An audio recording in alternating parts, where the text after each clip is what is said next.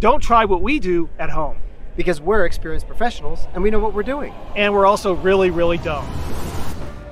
It started with a series of earthquakes, and then in March of 2021, a volcano erupted in Iceland.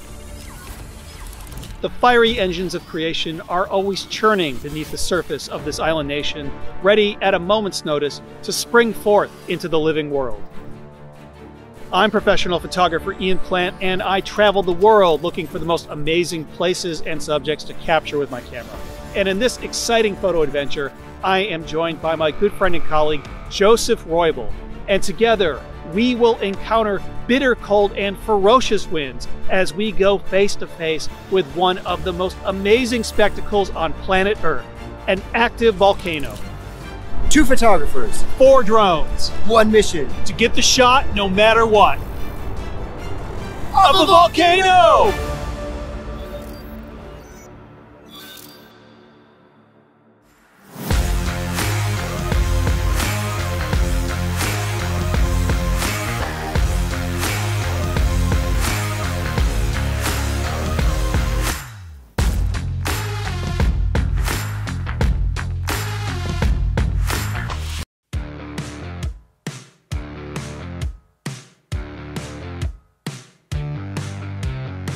So a month ago, our colleague Eris Marome was here in Iceland to photograph the volcano, and let's just say that things were a little bit different then. This is amazing. This is so good. This is unbelievable. My mind is actually blown.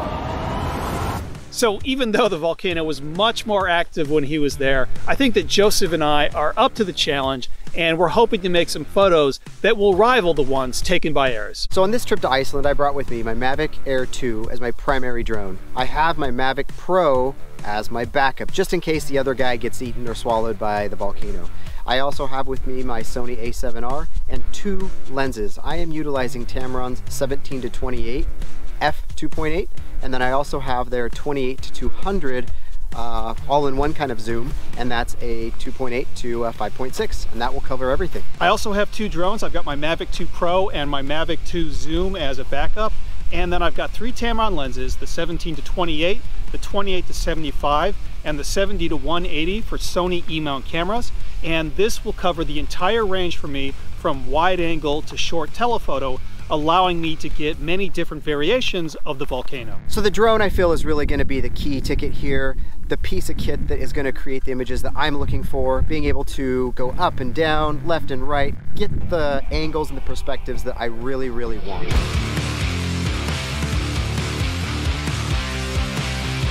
All right, so here we are, getting ready to hike up this hill, going up to the volcano. Clouds are awesome, lights awesome. I can't wait. The hike's really not that bad, except for this one big steep hill you gotta climb. Good thing I don't have a bunch of heavy camera gear in my backpack. I think we go this way. So what we're finding here on our way up is this wind is howling. We came around the bend and it's just raging. Not sure if we're gonna be able to get our drones up. We're gonna try, at the very least. So excited to see what this volcano looks like. We've made it up to the lava field. You can see it behind me here, but we can't see the volcano yet. We got one more hill to go over, and then we can see the volcano. This wind is insane. I'm not only worried about flying my drones, I'm worried about standing upright in this wind. I think that's it. It's going. It's getting ready to blow. Look at that.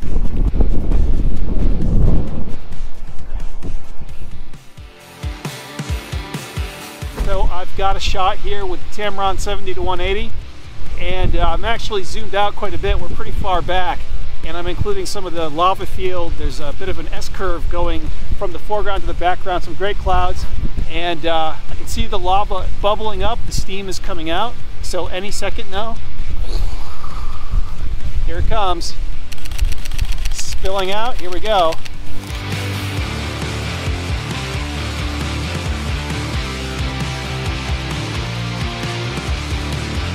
Well, it's pretty windy tonight, but I think I'm going to give it a shot. I'm going to launch my drone. It's coming.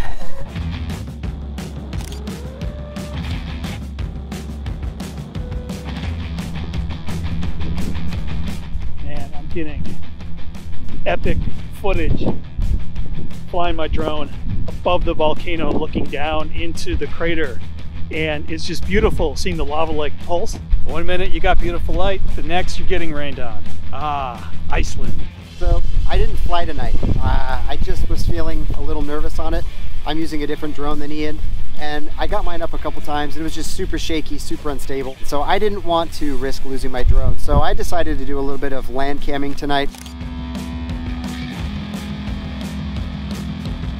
So for the hike up and coming up, I'm keeping this really simple and going one camera, one lens, and I'm using Tamron's 28-200. It's so perfect for being able to shoot anything a little tighter and then also just reaching all the way in, you know, onto this volcano here. And so here, I'm gonna take a couple shots because this is actually erupting.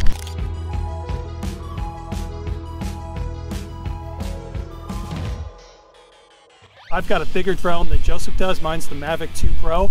So I think it was handling the wind better than his smaller drone would have been able to do. And I'm glad I got it up there. I got some great shots. Definitely some really unique perspectives you can get when you're flying the drone. But we can still get some good shots here from the ground. I'm shooting with Tamron 70-180. That allows me to zoom in even though the volcano's further back. So I'm glad I've got that lens with me. It's allowing me to get the shots that otherwise I would not have been able to get.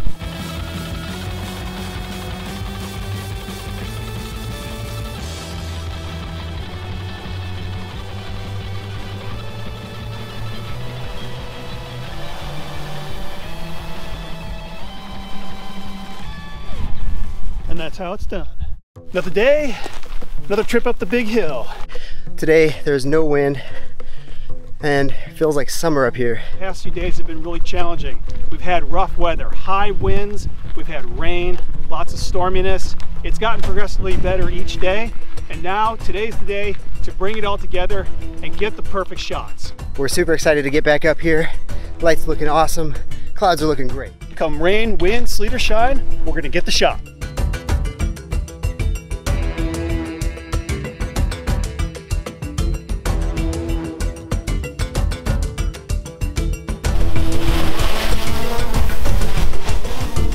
So I found this really, really beautiful comp with side light coming in, illuminating the side of the volcano where the lava is rolling down into this lava pool, smoke's billowing up from the floor down here of all the lava around it. I've got a really cool shot. I found some lava in the next valley over. Heading out to these hills, they've got some dappled light on them. If I turn around the other way, the volcano is in the shot and there's a lot of steam that's in between my drone and the volcano. So I'm waiting for the next eruption, and when that happens, I'm gonna turn the drone around and shoot through all that steam. And I'm hoping that will set this ethereal mood that will capture the true beauty of this incredible place. So one of the shots that I'm really excited about is finding this location that has just the light coming in 90 degrees on the cone. It's just really illuminating the landscape, the side light, the smoke coming off the lava field, and then the eruption. And I love to do a bit of pano when I shoot, so it's about a 1, 2, and a 3, just to show the scope of everything out here. So I'm currently floating and flying over the top of the volcano, and I position myself so I can see the bubbles inside in the pool, and it's starting to bubble right now. Oh my god. All right, it's starting to bubble. Here it goes. It's starting to erupt. Oh, amazing.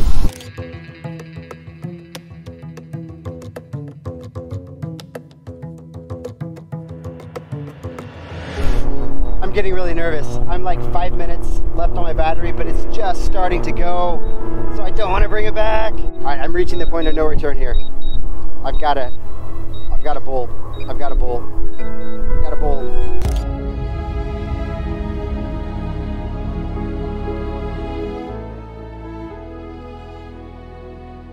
Oh shoot, it's forced landing me.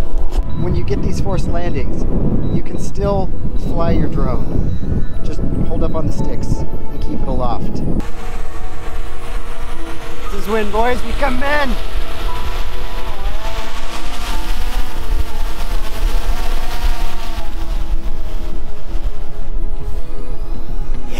The light is beautiful right now. There's this golden light on the cloud above the volcano. So I am going to look to see if there's any good lava flows beneath the volcano.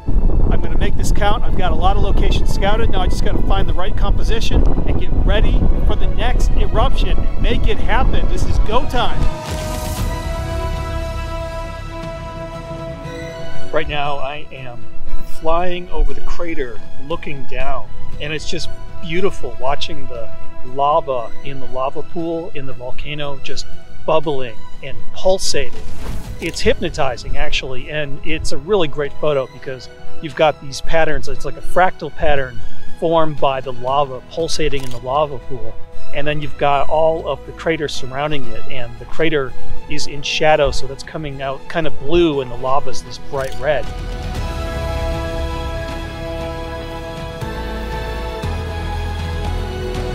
We got really lucky. They had closed the observation hill that was right beneath the volcano, but tonight the safety crew was letting people go by. So there is a crowd of about 100 people here tonight, and we have a courtside seat to the greatest show on earth.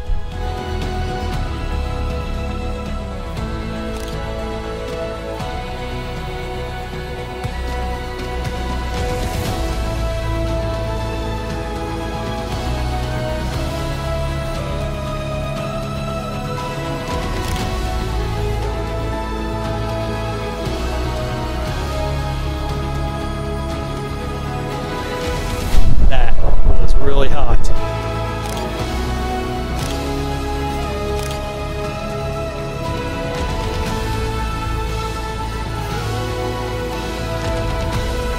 That was epic.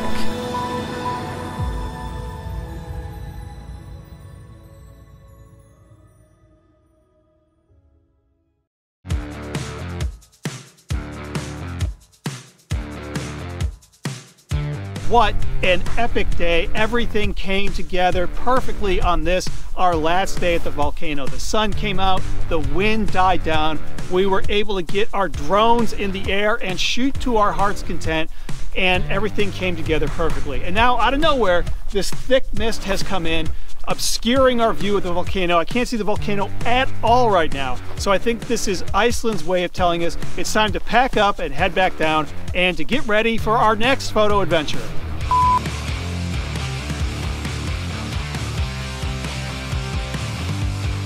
I feel like I've been here before. As long as I don't get burned alive by liquid hot magma. No, she blew us. That's great. Yeah!